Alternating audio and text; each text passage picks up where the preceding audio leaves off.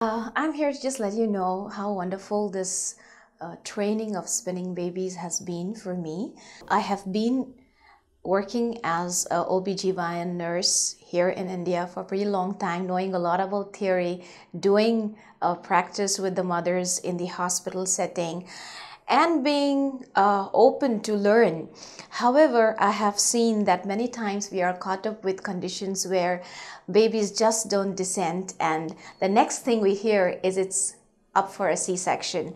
And I was so amazed to know today that simple things like balance and positioning, or taking into consideration the very lifestyle of the mother and working on it right in the antenatal period, working on it when she comes in early labor, doing things for her when she progresses in labor, can turn a lot of things favorable for a complete natural birth.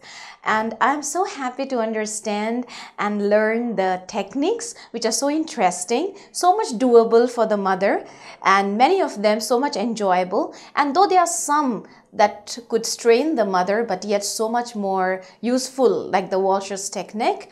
And I am so glad to know that there is hope for deep transverse arrest, which I so far always felt that the next step to it was no mechanism of labor and the mother has to go for a C-section. I'm so happy for the team, the Birth School India team that has organized this training, and especially to Tammy, who has been so willing to come, and I see love for India in her to train the birth workers here so that our babies and mothers are helped. And she, being such a special person, one among the only 7 trainers in the world, we have availed her services and her training, and I am super happy to be here and be trained by her. Thank you very much.